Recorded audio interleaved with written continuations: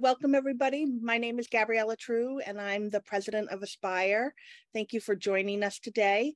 This is the week of PANDAS awareness, so this is a perfect lecture for you all to be listening today because it really gives a really wonderful overview of how we got here and what is happening up in our body and in our brain. So at Aspire, our mission is to improve the lives of children and adults affected by PANDAS, and related encephalopathies. We really seek to give tools to empower our audiences. We can't be in the room with all of you with the day-to-day talking about PANDAS, so we need to be able to create materials and websites and webinars such as this that really digest the information into like really understandable parts for our key audiences, which is the general public, and of course families and patients, schools, and then working with legislators, and then supporting providers and researchers. So of course we have our content-rich website. We have tons of handouts. Sometimes the number of handouts we have may be overwhelming when you first look at our website, and we continue to do webinars and things like this. And we want to provide support to our families and our adult patients. We have our Facebook group, and then we do a lot of emails back and forth. And our schools, we spend a lot of times in schools providing in-services at no charge, thanks to our wonderful donors. We've done at least, 15 so far this school year. So it's been a busy start, but we have time to do more between now and the end of the year. So don't hesitate to reach out. And of course, we work with improving our legislative issues like insurance. We are not the boots on the ground in every state, but we seek to support those that are with state surveys and toolkits and state pages. And of course, we're here to provide support in ways we can to researchers and our different providers. And we do a lot of stuff on the back end that we don't really talk a lot about, sort of like on our social media and our newsletters, but there's a lot going on. Sometimes it may seem like the littlest thing, but it ends up being pretty significant. Anyway, but we do lunch and learns and help set up grand rounds. We have a few grand rounds that a few doctors on our advisory board are giving in the next few months, which is really great. And of course, we have our webinars. We have them in different categories. So, some months we actually do more than one, trying to make it just sort of one a month to more manageable, but we have different topics. So just like we have our core audience members, we like to bring those members different things that are interest and helpful for them, whether it be behavioral health, integrative medicine, our school support, of course, family and patient support, and our treatment and scientific updates, which is where we are today. So Craig Shimasaki definitely falls under that category of treatment and scientific updates. He's on the scientific update end. He's going to talk about, can infections really trigger neuropsychiatric and behavioral disorders, understanding a biological basis for autoimmune attacks on the brain. So Craig has a very rich bio. The entire thing is on the site and here, but he is the co-founder and CEO of Molecular Labs, a neuroimmunology precision medicine company that's focused on diagnosing neurological, psychiatric, and behavioral disorders triggered by an autoimmune response. So we all know that's one of those is PANDAS. And, the panel has always been sort of fondly known as the Cunningham panels, based off on Dr. Madeline Cunningham's work over the past 20 years at the University of Oklahoma Health Services Center. So Dr. Shimasaki has been in the biotech industry for over 35 years, starting his career at Genentech. As a scientist, business person, and serial entrepreneur, his work spans all stages of research and development from bench to bedside. He's done some incredible work with R&D on epitope mapping for an HIV vaccine, SNMP-based genetic breast cancer risk prediction biomarkers, rapid influenza diagnostic and therapeutic tools. And then just on a personal note, it's a great honor for me to have Craig here to speak for Aspire. Many years ago, back in 2015, I had recently moved to Connecticut, and a few friends were like, are you interested in helping on a conference? And I was like, I'm a little busy. I got one or two kids in a flare, and I'm already volunteering for TACA. They're like, yeah, but come on, you can help. And I was like, sure. So next thing I know, I was in charge of running the conference, and the conference was under PANDAS. So we were always grateful for their support. And Moleculara, thanks to Craig, gave us a small donation to get us started because we didn't have anything. Like, I was like, how are we going to rent the space? We need some coffee at least. And I'm sure a couple of doctors would like a hotel. So he sort of helped tremendously. And I think like definitely made the conference a success in part because it gave us a little sure footing as we embarked on the process. And since then, I was the president of PANDAS and now one of the co-founders of Aspire. So I always am so fond of Dr. Shimasaki, and he does incredible lectures. We were together last October in Rhode Island at the Family Court judge conference, and it was a really interesting audience, and they were so receptive, and his speech lecture knocked it out of the park.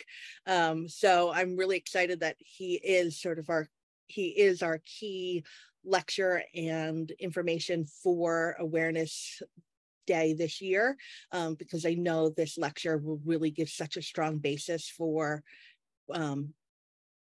what we talk about on a daily basis on PANDAS, but really getting into the nitty gritty of understanding all of the biological basis of it for PANDAS and other disorders. So without further ado, I'm going to stop sharing my screen so that he can share his and get going on what you're really here for. Thank you.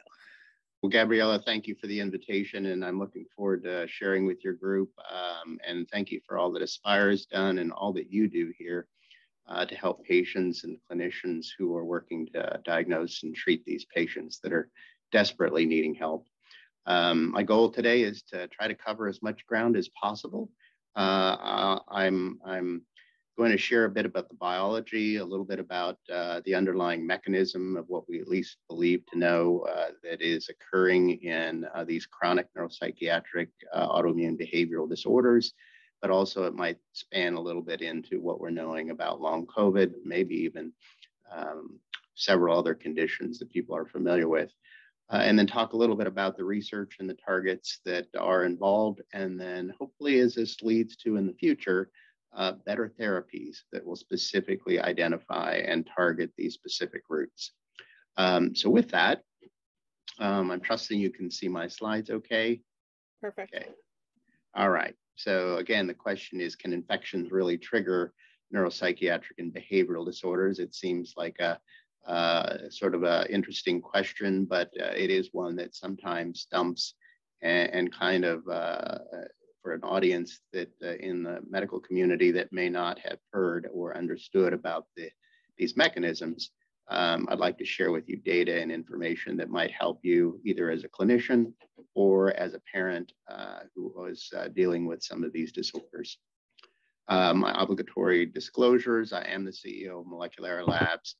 We do perform the Cunningham panel, but any data that I'll share today is going to be from peer-reviewed publications that have been submitted to journals and also published, and also some that are in manuscript form that's being prepared for publication. The disclaimer is that nothing in what I'm going to say is intended to provide medical or healthcare advice or deal with an individual medical problem.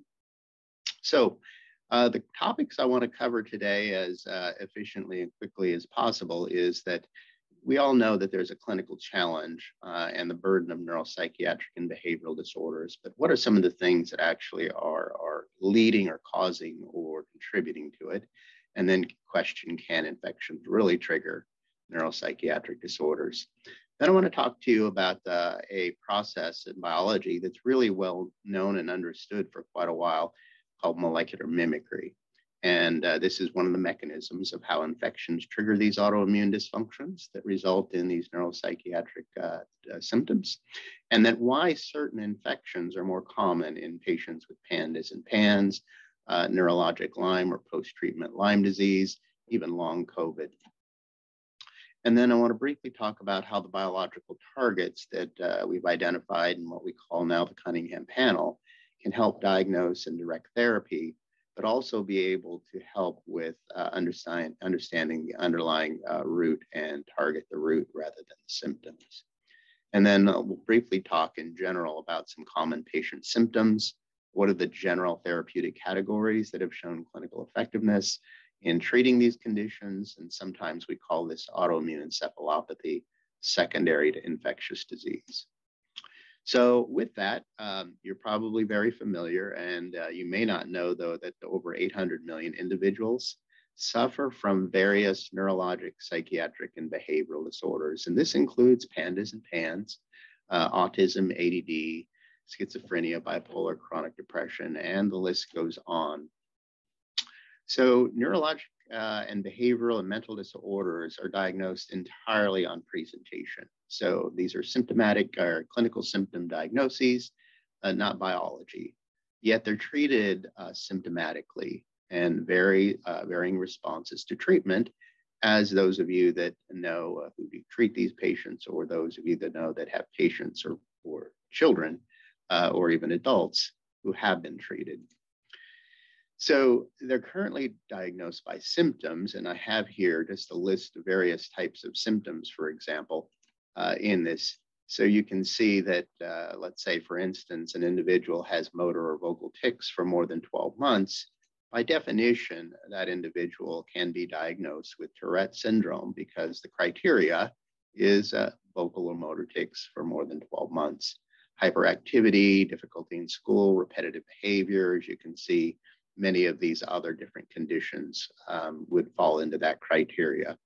Obviously, there's other things that go into this, but the bottom line is that these are clinical symptom diagnoses, and even PANS and PANDAS are also diagnosed by clinical presentation. So they are not an etiologic diagnosis as of yet today, but this is generally the current state of neuropsychiatric disorders. The standard of care for neuropsychiatric disorders focuses on treating symptoms and coping. Psychotropic drugs, psychotherapy, and then often institutionalization. So one article here, you can see the use of psychotropic drugs among individuals between 0 and 17 years is continuing to escalate, as you can see over the years. The other sad fact, though, is that the suicide rate with the use of antidepressants also increases. And it is one thing that many of these drugs can be quite effective when used in the proper patient who has these underlying biological disorders that are related to these drugs that are being used. So another background fact is we also know that organ systems don't operate independently of each other. So our body interacts. We know our immune system interacts with our digestive system. We hear more about the microbiome and how the microbiome in many of these different organisms and commensal organisms contribute through the metabolites and different types of things. We also know that there's a difference in the microbiome in patients who are diagnosed with autism, that the diversity of their microbiome is different, and also the particular organisms tend to be different. The immune system interacts also with the endocrine system, our hormones, the things that are actually signaling other parts of our body. It also interacts with our nervous system, as we'll talk about more today. Also interacts with our integument system. So it brings us to really the advancement in medicine is that the specialization in medicine has been greatly beneficial to understand and take care of patients that have these specific types of disorders involved in maybe one segment, like psychiatry or immunology, infectious disease or neurology, whereas the unintended consequence has been that the integration of these different disciplines has been problematic, because often what we see in patients that come to us for testing is that they may have seen between 5 to 15 doctors before they have gotten proper diagnosis for their condition.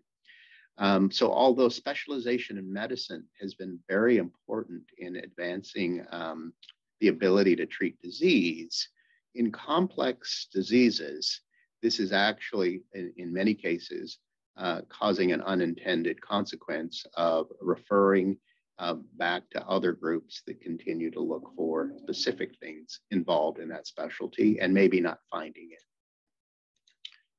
So the question, can infections really trigger neuropsychiatric disorders? Well, there's a growing body of evidence in peer-reviewed publication, and this is an interesting study in JAMA Psychiatry that was published in 2019. This was a Danish study of over 1 million individuals that were followed from birth to age 18. So this is 1 million people that they were followed through their medical records. And what they found was interesting, that if an individual was hospitalized for a severe infection, that the risk of developing mental disorders increased by more than 80% for the diagnosis of schizophrenia, autism, OCD, ADD, ADHD, personality and behavior disorders, and other types of disorders. So the question they posed was, how could exposure to infections affect the brain mechanistically and give rise to mental disorders?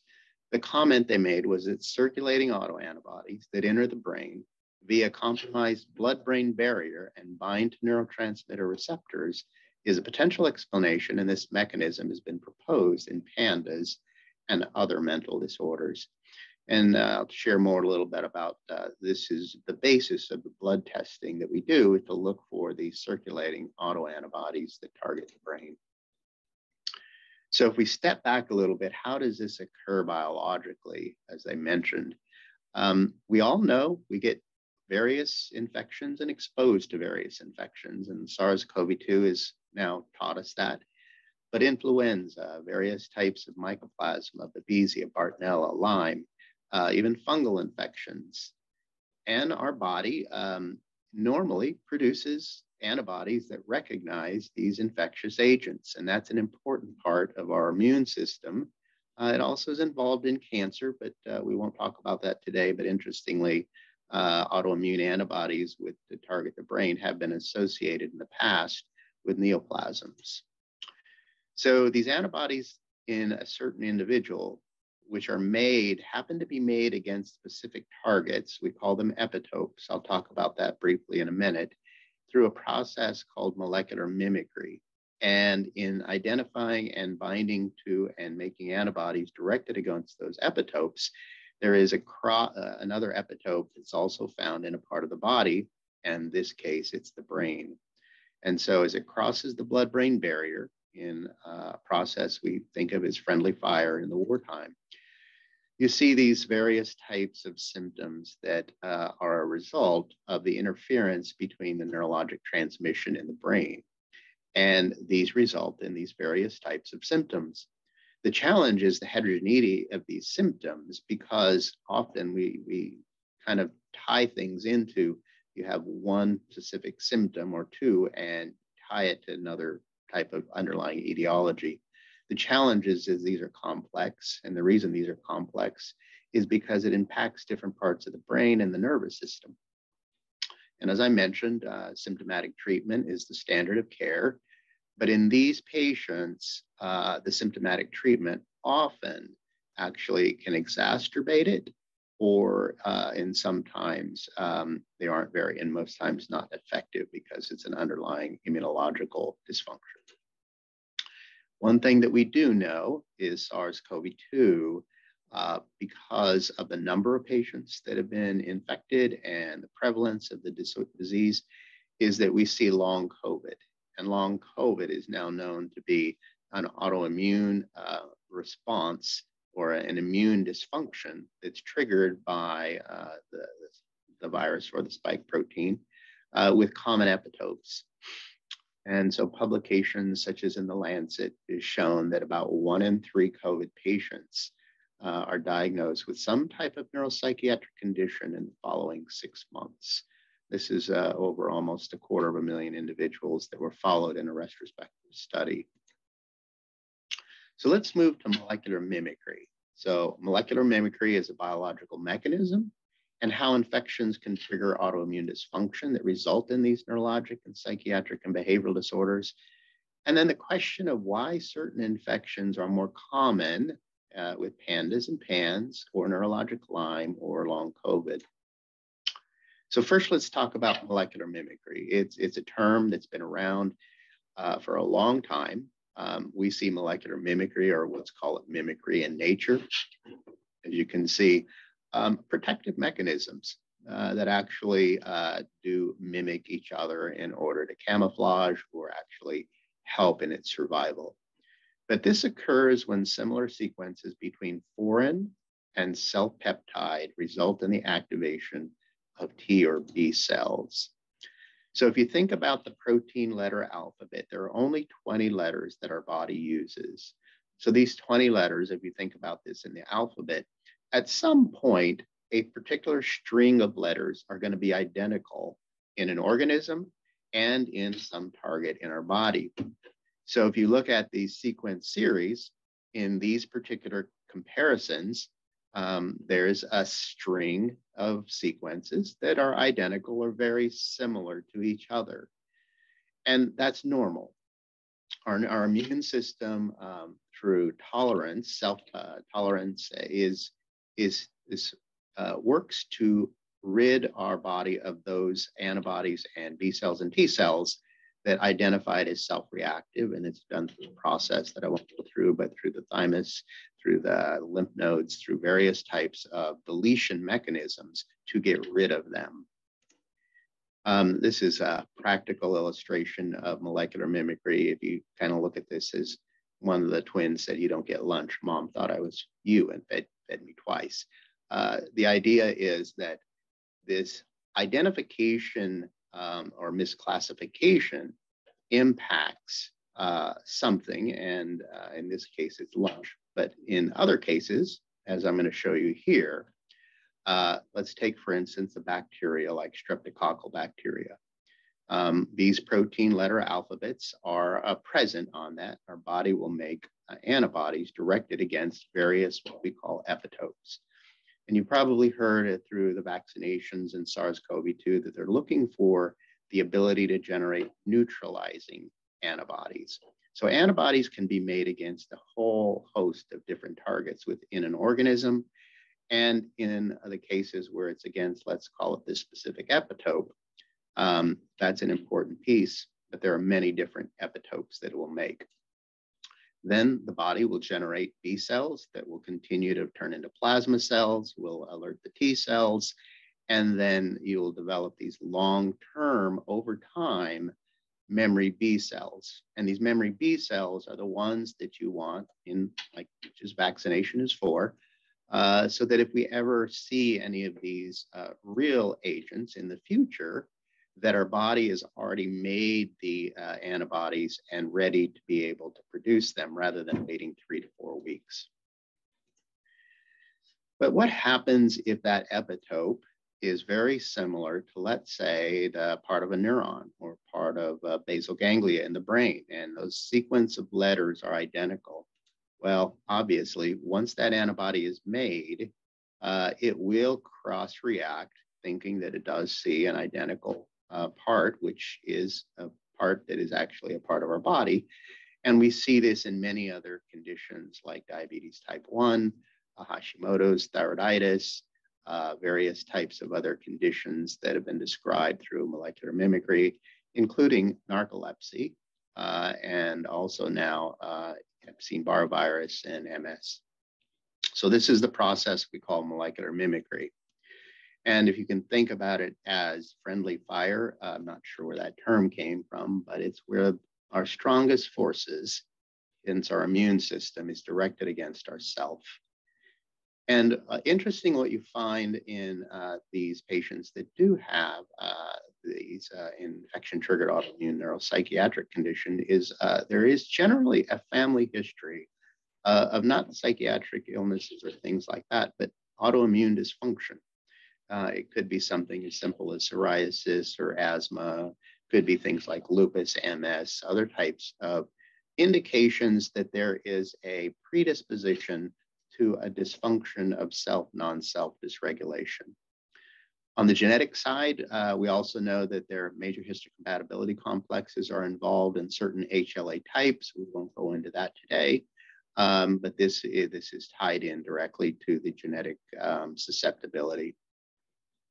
So what about strep and molecular mimicry? So we know that PANDAS, the S stands for strep, pediatric autoimmune neuropsychiatric disorder associated with a strep infection. Here's the strep bacteria. Here's the cell wall. What it's been determined is that the group A carbohydrate and the M protein in the group A beta hemolytic streptococcal cell wall has a common sequence homology to targets in heart valves. Hence, we see strep-induced rheumatic fever, and the treatment is penicillin. But also within patients that get rheumatic fever, we see what's called Sydenham chorea. Sydenham chorea is the cross-reactive targets that are targeted in the basal ganglia.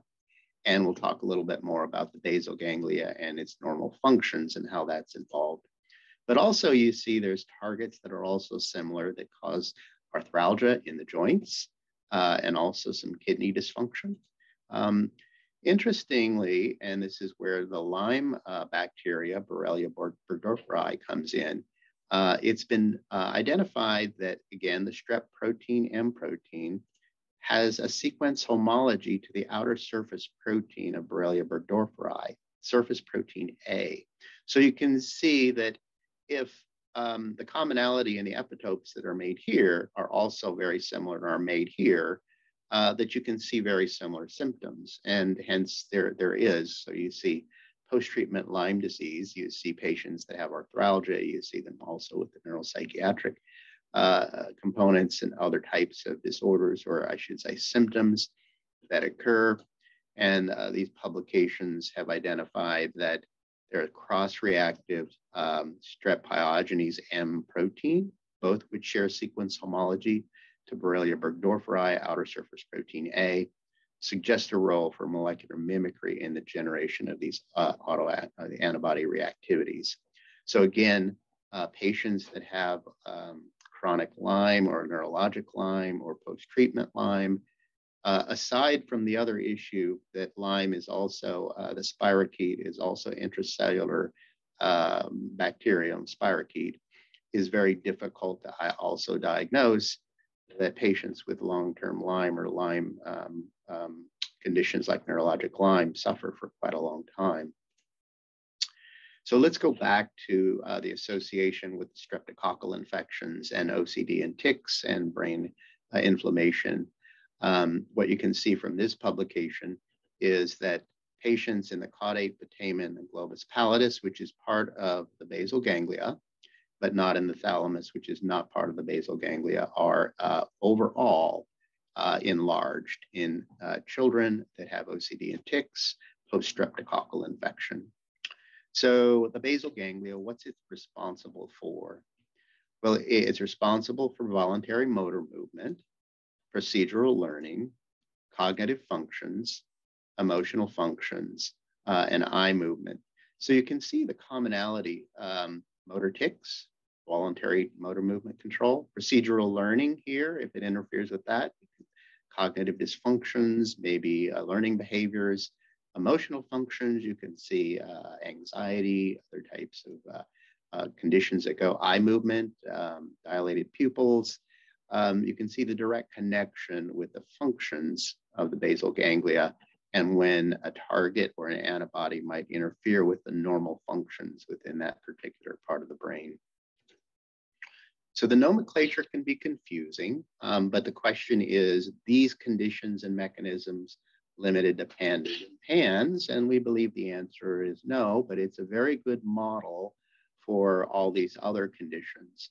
PANDAS, as was described by Dr. Susan Sweeto, was associated with a streptococcal infection and patients that also exhibited these different types of symptoms post-streptococcal infection. But she did also say that many of the other patients had other conditions or other infections. So this is where the other microbes can come in: Lyme, Mycoplasma, Babesia, Bartonella. And it's also believed that other environmental factors or biological factors, and potentially things like mold and other things that might be impacting this. So you can classify them into both infectious triggers and non-infectious triggers. And this is where the term PANDAS came from, which is a collection of syndromes. But again, the reference is to pediatric and acute onset in reference of this. There are other groups who have identified other terms. I won't go into all of them, but this one, ANDL, autoimmune neuropsychiatric disorder associated with Lyme. Dr. Amram Katz has described this and tested hundreds of patients with a panel and also treated them effectively. Sometimes he called this adult neuropsychiatric disorder associated with Lyme. The terminology of basal ganglia encephalitis or autoimmune encephalopathy secondary infection is an attempt to identify the broader overall condition that doesn't limit it to pediatrics, because adults do, we see adults with this condition, or children grow up to be adults. And then also sudden onset, although it's a criteria for PANS and PANDAS, sometimes this acuity of onset might be more gradual in certain people, in which this case, these are encompassed within these conditions. There is some nomenclature, the terminology, sometimes there's a denotation, there's a connotation. The connotation is encephalitis is a direct infectious target of the brain, but the denotation, the strict denotation, is encephalitis is just an inflammation of the brain, which is why they're using basal ganglia encephalitis, encephalopathy being a disorder of the brain. So interestingly, none of this is new. Rheumatic fever has been known since the 1800s, and even Sydenham, Korea, back into the 1600s, where group A strep, through molecular mimicry, begins to develop antibodies that target the heart, which results in rheumatic fever, but also has the ability to target the brain, in particular the basal ganglia, and result in what's known as Sydenham chorea. It also used to be known as St. Vitus's dance, where these children who had uncontrollable movements or choreiform movements, loss of motor control, and loss of emotional control.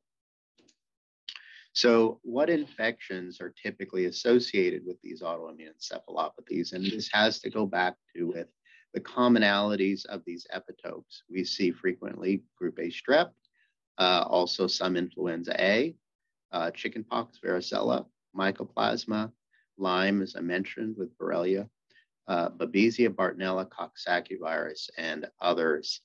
And the reason being is there are common epitopes with these and common targets that, if their resulting antibodies are directed against these particular epitopes, they will cross-react with other parts of the brain and central nervous system.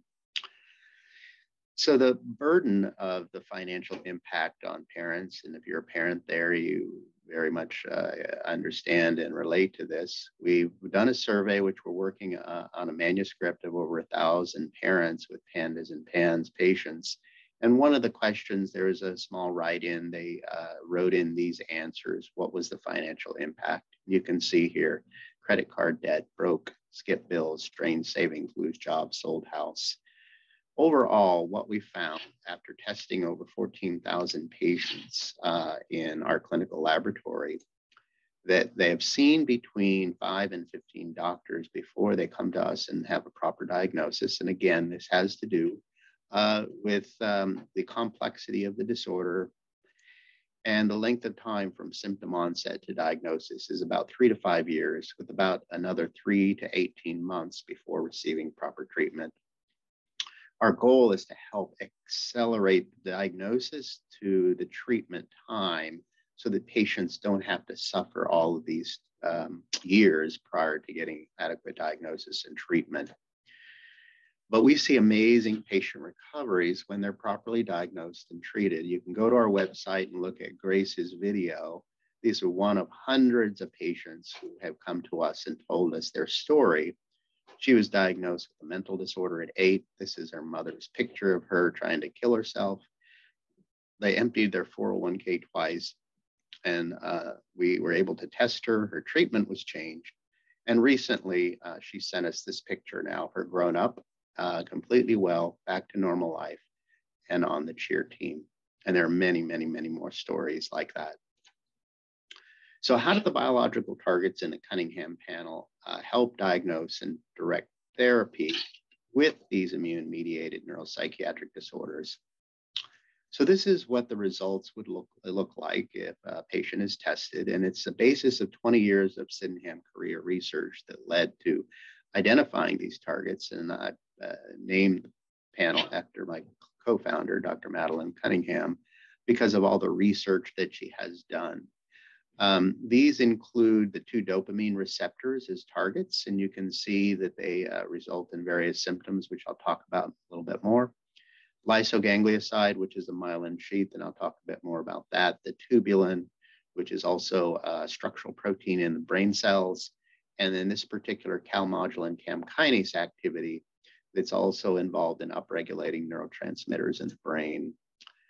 So what you can see is if these antibodies interfere with these pre and post synaptic targets in the brain, they will interfere with dopaminergic signaling and other parts of neurotransmission back and forth through these neurons in the basal ganglia. And again, remembering the basal ganglia is responsible for those specific types of biological functions. What I want to emphasize is this panel is an aid in a physician's diagnosis of an autoimmune encephalopathy like PANDAS PANS. It's not a diagnostic, because the diagnosis of PANDAS and PANS is a clinical diagnosis. It's not a biological diagnosis today. And so remembering it's an aid for a physician to understand if their root and the etiological root may be autoimmune. And that's what's important, because these antibodies we see present in other conditions that are autoimmune encephalopathies, but it is an aid, and that's an important aspect that I want to emphasize. So I'll just show a couple of case studies. We have hundreds of these. This is a 24-year-old young man who started developing OCD and tics. He lost 30 pounds. He couldn't concentrate, emotional ability. And again, the weight loss in these patients tend to be OCD related, fear of food contamination, choking, etc. This is the reason we run all 5 tests, is because his CAM kinase was elevated. He was treated with IVIG and plasmapheresis, and all his symptoms were reduced and gone, and all his antibodies went back into the normal range. This was a 9-year-old girl who developed OCD and verbal stimming and tics, an autistic-like behavior, a whole host of symptoms, couldn't concentrate, emotional ability, urinary problems and sleep disturbances, dysgraphia, inability to draw and write, and relapsing remitting. 2 of her antibodies were positive. Again, it's the reason we do this. Our advice is at that point is to also look for these common subclinical infections, because patients tend to have more than one infection. She indeed had a strep infection that they didn't found. The patient was treated with azithromycin, rapid improvement, all her symptoms, all her antibodies went back to normal. So let me really quickly kind of go over these receptors and what their biological function is and how these antibodies interfere with them. So for the D1 and we specifically see more of these psychiatric symptoms, mood instability, anxiety, irritability when they're positive. There are other symptoms that we see too, but principally we see them surrounding these psychiatric symptoms. When D2 is positive, we tend to see more movement-associated symptoms, choreiform movements, hyperactivity, and others. And so those are listed in the report and on our website. Symptom correlation with autoantibodies against tubulin, which is an intracellular structural protein of brain cells. It's in many cells, but it's very, very highly concentrated in brain cells. And we see typically the OCD or the brain fog, concentration difficulties, and many of these others, as you can see here. For the lysoganglioside, when we see antibodies against lysoganglioside GM1, it's the myelin sheath around the nerve cells. We tend to see more of the tics and even joint and connective tissue pain and sleep disturbances, as you can see here. And so we get to the CAM kinase, which is a more complex assay that we grow human neuronal cells in culture and incubate the serum on it, pulse chase them with P32, is that this particular enzyme is associated with the sympathetic nervous system activation. We see fight or flight behavior, separation anxiety, but also what we tend to find is there is an association with the presence of either a subclinical, an active, or a recurrent infection, which may not be symptomatic. So one thing about CAM kinase, which is a unique assay that we run and is a very complex one, is that the emerging role is being understood in neuropsychiatric disease. Said a recent series suggests that CAMK2 dysfunction throughout the brain may underline a myriad of neuropsychiatric disorders, including drug addiction, schizophrenia, depression, epilepsy, and multiple neurodevelopmental disorders, perhaps through maladaptation in the glutamate signaling and neuroplasticity. So CAM kinase is involved in many of these other activation of these receptors, and we're still studying the research on how this function occurs to better provide ways to help diagnose and treat patients. But these kinases look like this. So it's a complex enzyme inside a cell. It's activated and it phosphorylates many of the different responses. And it can cause a dysregulation if it's activated inappropriately and is not needed. As I mentioned, it upregulates the synthesis of these neurotransmitters, dopamine, epinephrine, and norepinephrine. So let me briefly share with you a published study that you can see, which was done with about a dozen physicians. And actually, you'll see here, I don't have all the authors on there, but about a dozen different physicians were involved in helping us with their patients, pre and post treatment of their symptoms, and we looked at their antibodies before and after treatment and whether or not they improved. The first thing that was important was we saw multiple infections and many subclinical infections.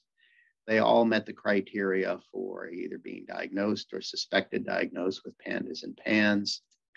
And for those patients that improved after treatment, prior to their treatment, all of them had one or more autoantibodies of each of these different targets. The heat map demonstrates the positivity and the degree of positivity.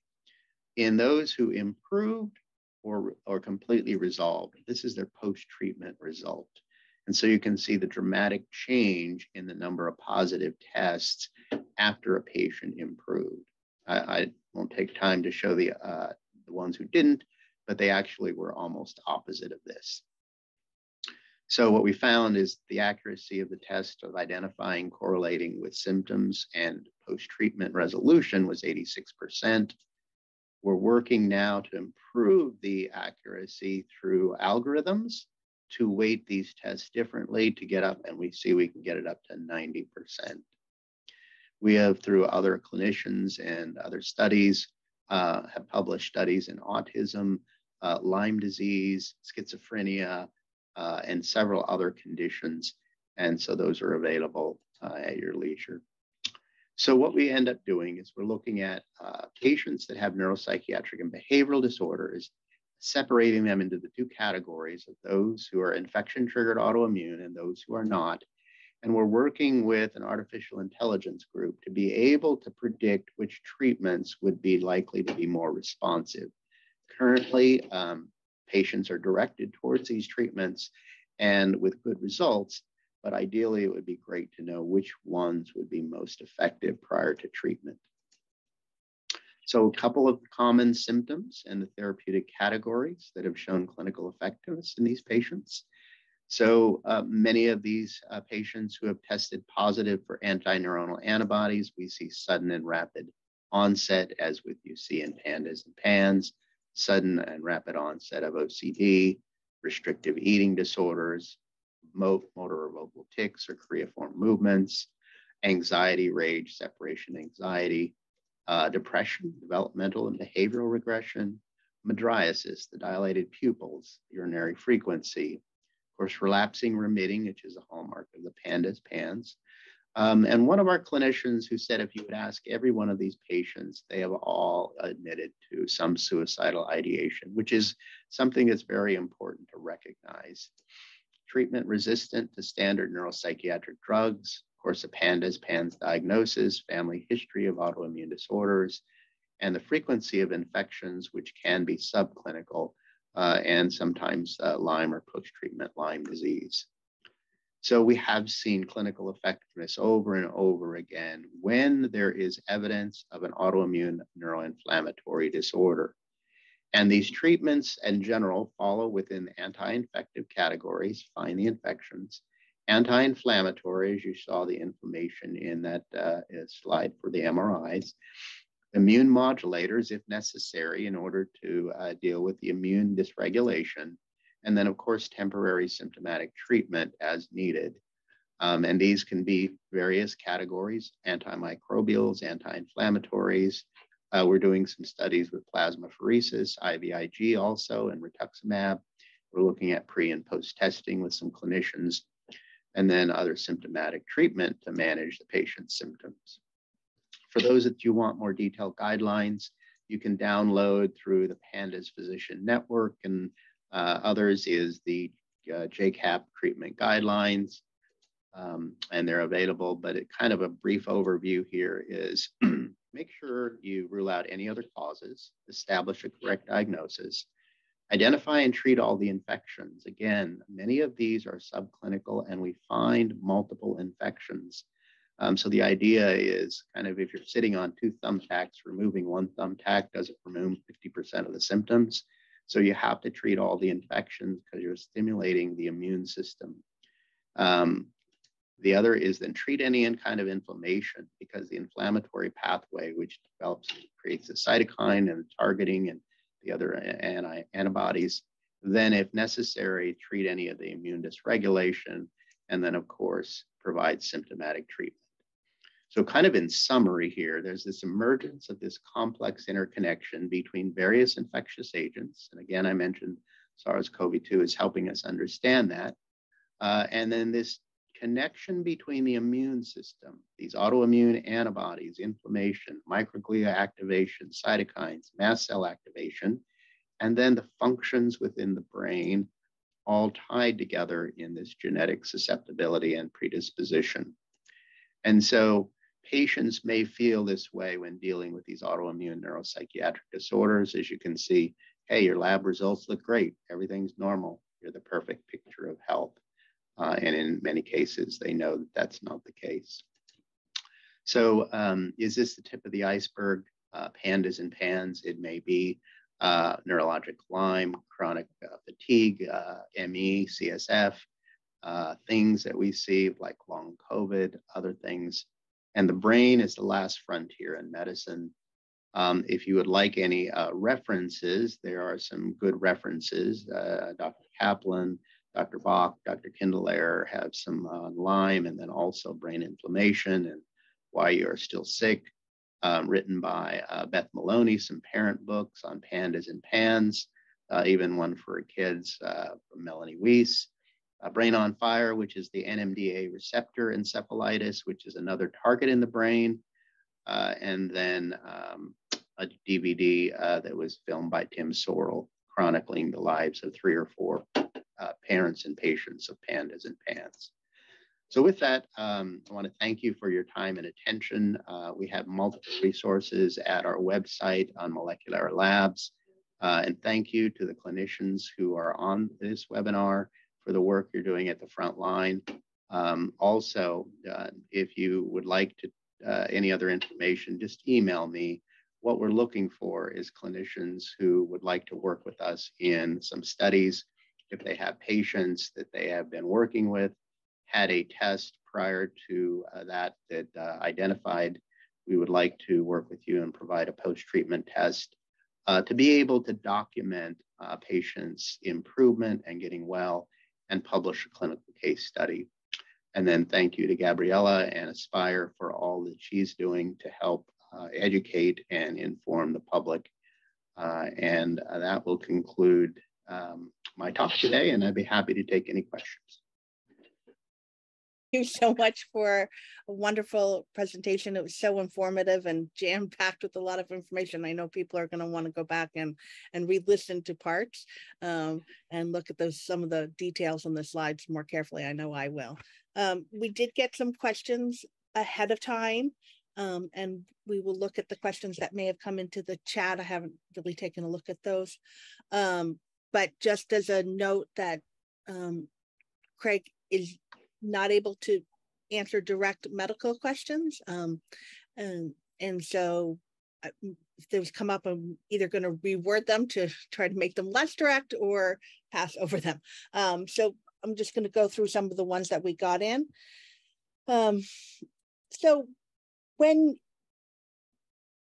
you're a patient or a provider and you're looking at whether or not to do the Cunningham panel, what is the best timing of it? Like I've heard it mentioned many times, like the height of the flare, but can you still do it like before you've really treated, or what are your thoughts on the timing? As far as testing? Mm-hmm. Yes, we do. So this is a metabolic test, and we're actually sampling to see at the present time of that patient, is there any these antibodies in serum? So, metabolic tests, things change over time.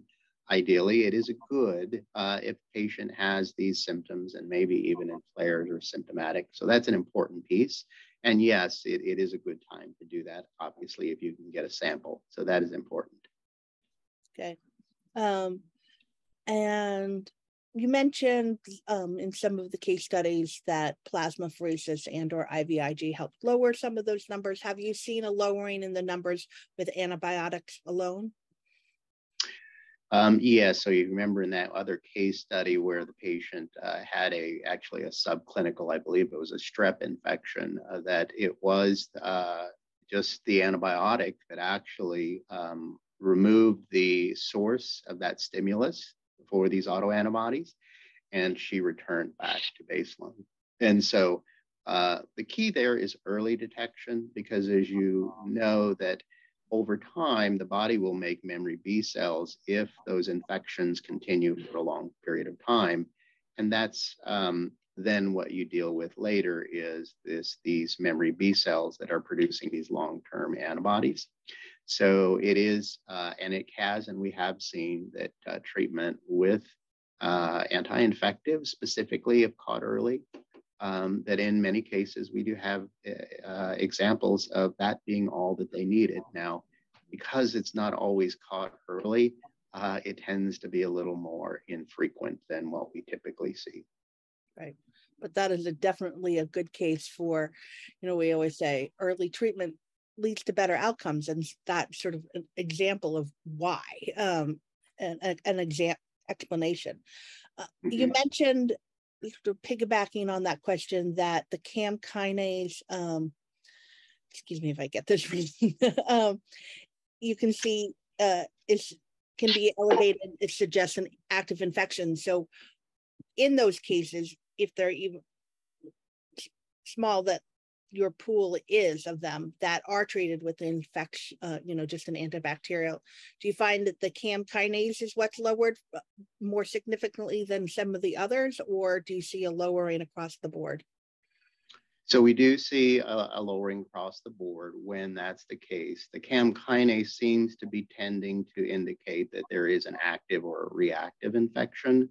It is not necessarily a diagnostic for an infection, but because of the acuity of that, and we don't understand completely what the biology is, that it seems to be active in those early stages of infection. It tends to then wane over time, and the other antibodies tend to come up. So the goal overall is to bring back to baseline all of them. And that way we see that that's correlated with symptom resolution. But in particular, it does seem to, when a patient is doing well and recovering and symptom treatments are effective, all of them go back and tend to go back into baseline. Then you mentioned something about CAM kinase and glutamate signaling may be linked. We think that may be an indication for possible treatment strategies by trying to manage the glutamate levels sort of on the back end. Yeah, so, this is a kind of a complex intersection. You kind of think about the LA freeways. There's a lot of interconnectivity to this, and the CAM kinase, as well as many of these other targets, but the CAM kinase in particular, seems to be involved with some way with the NMDA receptor, the glutamate components, other receptors. So, yes, we believe that there's probably some treatment modalities that can influence that. There was a paper that was published recently by Dr. Kiki Chang showing that in a genetically, it was actually a genetic mutation in the CAM, a patient had a constitutively on enzyme that resulted in intellectual disability, that the treatments that helped regulate the CAM actually improved the patient's symptoms. Now, again, that's a symptomatic treatment for a genetic mutation. What we want to do is remove the real source for these infection-triggered autoimmune conditions on the CAM. But it is a correlation showing that, yes, there are other treatments that can be helpful when dealing with these types of results. So backing up to that question is, would a glutamate med, for example, do you know anything about memantine help or hurt that glutamate issue? I don't know. That one I'm not able to answer because, again, some of the early research on the connectivity to it, we do know that the CAM is also involved in various types of receptors, as you saw, but even things that we were trying to figure out as to how that impacts other things, like the mTOR pathway is also one of them. But right now, we don't know the answer to that. Okay. And then what is the difference between the Cunningham panel and the NeuroZoomer Plus? Do you know anything about that test? A little bit. We don't see a lot of published data on that, but it seems to be more of, I think there's some different targets, and the way in which they assay them are different. I would say that anything that may be effective in helping to identify whether there's an autoimmune condition, an underlying one. Now, because I don't believe that test, well, I know they don't use CAM kinase testing and some of the other targets, that you're looking at whether or not you're going to cover all of the bases for that. So, but I haven't seen much research published on that, so I can't comment much on that. What are your thoughts on retesting? Do you think it's something that should be done periodically? I mean, I know there's an expense attached to it, so everybody's always sort of trying to be cognizant of that. But there's one specific question in here. A 22-year-old had elevated CAM kinase and antitubulin in 2019. What do you think about retesting? I don't know what treatment they've done or anything like that. So yeah, we do.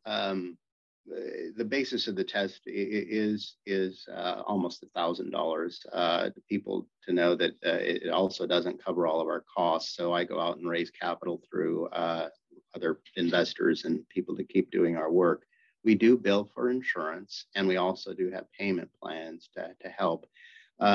As far as the retesting, we do find that many clinicians do find it very helpful to see if the patient is responding well to the treatments and to continue, or if there's still underlying things like the CAM activation that they indicates to them there's still an underlying infection. Often what we do also is to see that physicians test if they want to see if that treatment modality is working.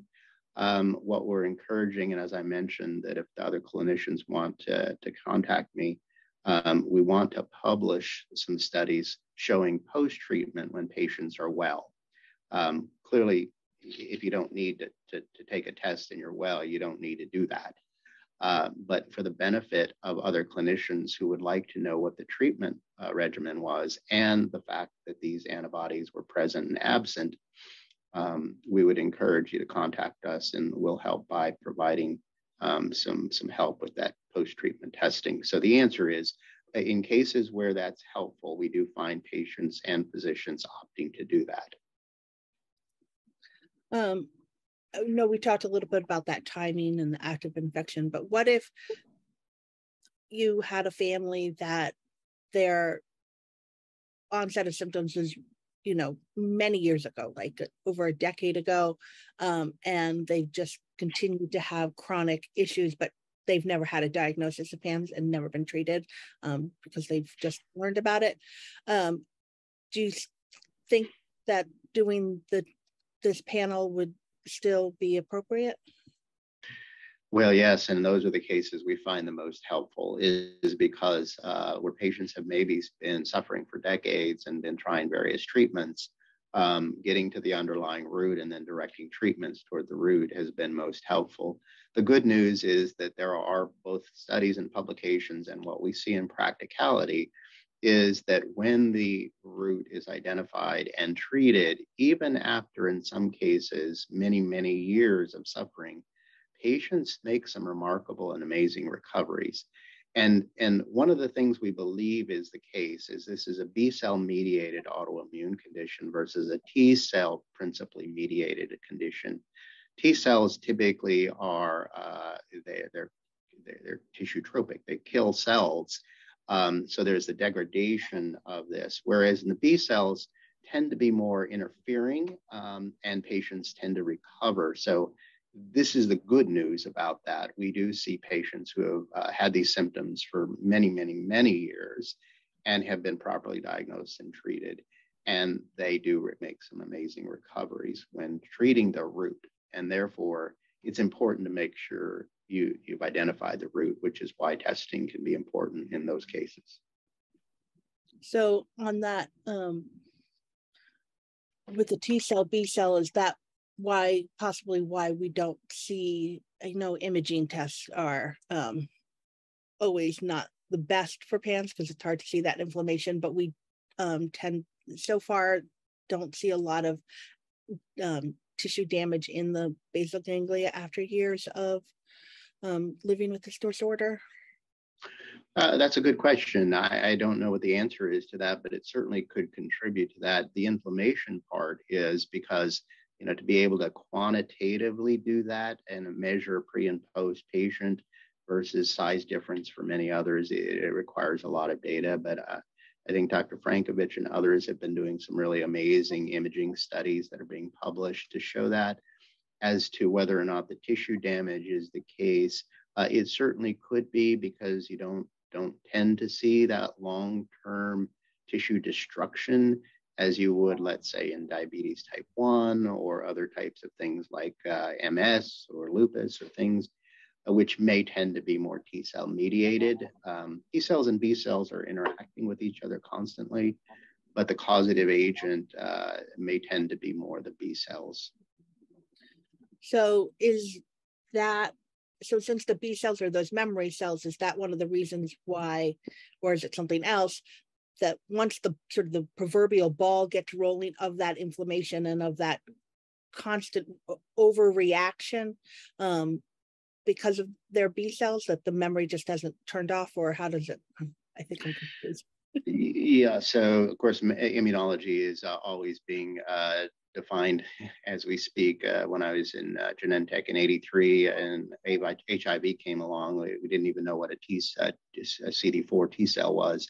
And now, so the answer to that is B cells, we do know, obviously create memory B cells so that they're lasting memory, so that they can quickly replicate, clonally expand, and then produce antibodies quickly through plasma cells. If a patient is quiescent and then maybe have another infection and reactivated, sometimes you will see a very rapid trigger response, meaning that they probably have memory B cells that are still there that are activated. And so you can see this. This is part of the reason why rituximab actually does work in these severe cases, is because if you know the function and the way rituximab works, it's a monoclonal antibody that identifies certain subset of B cells and basically destroys them all. And so therefore, then the bone marrow produces new B cells and they mature without having that memory of there. So that's one of the reasons it tends to be effective in that case. But yes, this is a reason why it might take longer, and it typically does, for patients to recover who have been dealing with this infection-triggered autoimmunity over a long period of time, because the immune system is constantly being strengthened through these subclinical infections that may still exist. We don't know everything about how IVIG works, but what are your thoughts on why IVIG may cause exacerbations of symptoms of sort of flare-ups? Oh, yeah. So this is related to actually sometimes flaring or worsening versus actually improving. IVIG has been demonstrated in certain studies and practical aspects to improve patients. And that mechanism is not quite understood, but it could be like feedback inhibition or what's called anti-idiotype antibodies, but it does show a non-specific effectiveness. Sometimes patients may tend to have a flare and it may be temporary. There are some things that we find, and that's something that we're still looking into, because IVIG is collected from thousands of patients. We do find on occasion that some of these lots and preparations may have these exogenous autoimmune antibodies present in them.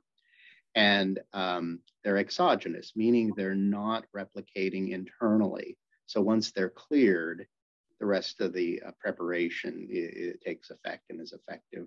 But I don't know many, but I've heard that on occasion some people can have initial flares, but over time those treatments tend to be effective over time. Okay. This question just came into the chat. If I ask my son's doctor to test for B cells, what am I asking for? Can we test for B cells? Certainly you can. I don't think that that's really, and again, I'm going to defer to the clinicians, but what we're really looking for is the presence of whether or not these autoimmune antibodies are present in the serum, because we all have B cells and we need the B cells, and the B cells produce everything from any of the vaccines that we've had, plus any of the past infections, including rhinovirus and the cold and all of that, and influenza. So testing for B cells per se isn't, at least in my initial opinion here, is at least for this particular component, is not necessarily something that would be an advantage. But we're looking here in this case for, are there specific targeted anti-neuronal antibodies that are directed against brain targets in the serum at the time of the blood draw? Okay. So about another timing question, if you were going to run the panel, would it be better to, and you knew you were going to probably start antibiotics, say soon or later, is it better to do the panel before you start antibiotics? And if you can't, because you get them in right away, is it still worth doing the test during that flare?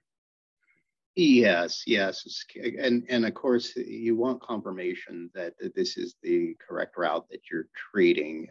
And certainly there are good clinicians who have seen so many of them that they look through the history and physical and all the other things and make that determination and treat.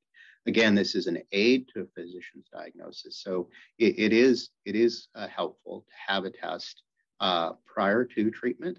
And even if they have started on antibiotics, to have a test to be sure to confirm if this is immune mediated. Now, dealing with the infection is the first important step, and infections, I would say.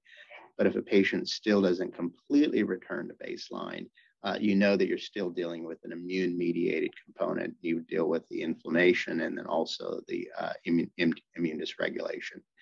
The one thing I might add is there are certain treatments that will interfere or have the potential to interfere with testing. And those are those that actually suppress the immune system.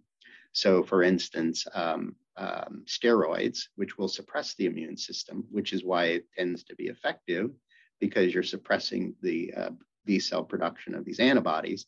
If we take a serum sample at maybe the height of that, we might not see, we still can, and this is the physician's discretion, we may not see the full effect of those antibodies. The other is IVIG. If they're on IVIG and it hasn't completely cleared, it's also doing something to regulate the immune system. So again, remembering we're trying to measure, is there present autoimmune antibodies that the patient is producing at the time? So those two typically tend to be those that have the potential to interfere, but we do see that sometimes we can still pick up these things in spite of that.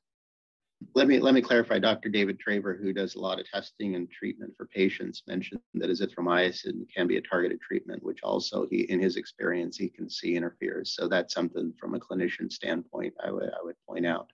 And he has a lot of direct practice with that.